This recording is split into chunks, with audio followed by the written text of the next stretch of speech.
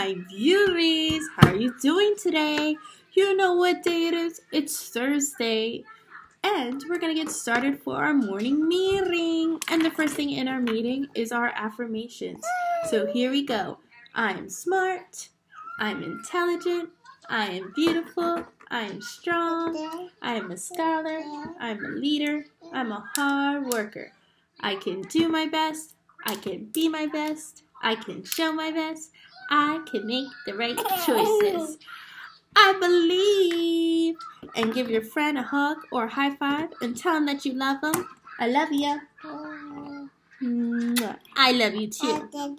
I love you. And we're going to get started with our communication station. And you know what that means. It's time to talk about it.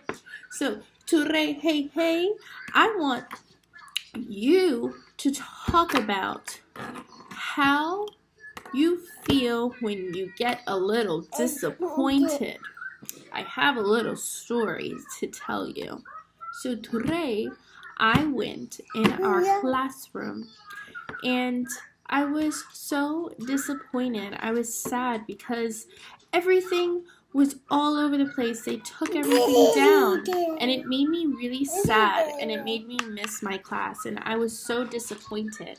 And sometimes when we get disappointed, there could be a good choice or a bad choice that we make. I couldn't run and scream and stomp my feet and be angry about it. I just had to take a deep breath and say it's going to be okay and think about the things that I'm thankful for and that soon things will be back to normal.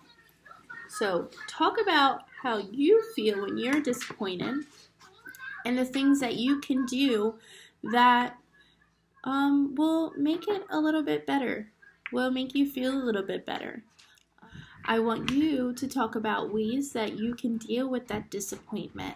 Maybe it's breathing. Maybe it's just saying, I need some lovin's. Maybe it's doing some exercises or some yogas. So talk about the ways that you can handle that disappointment. Because even Mrs. P got disappointed, and that's okay.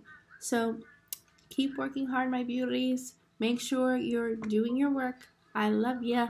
Bye.